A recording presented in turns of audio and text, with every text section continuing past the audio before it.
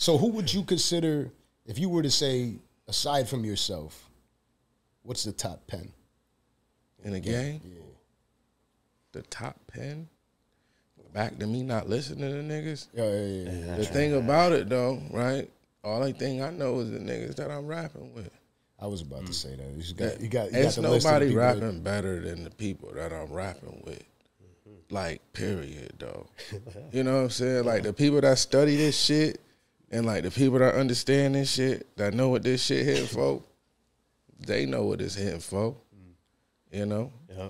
We like the X-Men and shit with this shit. I like that. You know, real shit, though. That's a good one. at the end of the last episode, you snapped. Yep. Talked crazy shit. Not crazy shit, real shit, but you snapped when you were talking about, like, they can't fuck with me. Oh, that's a fact, nobody though. could fuck with me. Damn, that's crazy because but now the crazy part about that, right? This is some crazy shit. I was saying that, right? And I was being honest, just how I honestly feel. Right. Due to the fact that, you know, I know how to measure motherfuckers' pens and shit. You know, I'm talented. I know how to measure pens. Hey.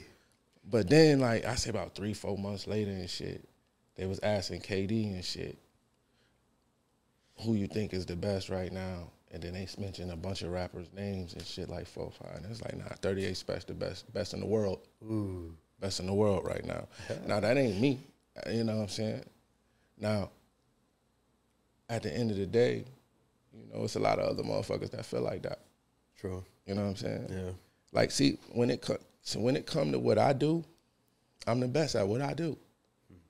Like, I'm not the best at what those niggas do.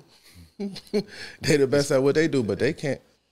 Nobody punching like me. Like, you got niggas that can rap, but my punch is a little hard. I'm like Tyson and shit. My shit is tucked. You don't know when it coming. When it hit you, it hit very hard.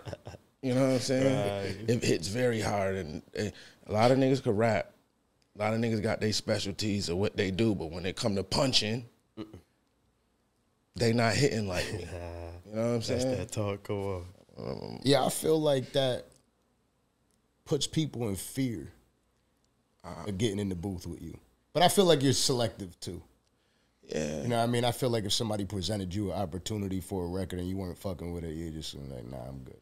Yeah, I fuck with talented motherfuckers. You know what I'm saying? Yeah. That's my thing and shit. You know what I mean? But you know, I give credit to the motherfuckers that's not scared and shit. You know what I'm saying? Right. Yeah. The ones that know and still dare.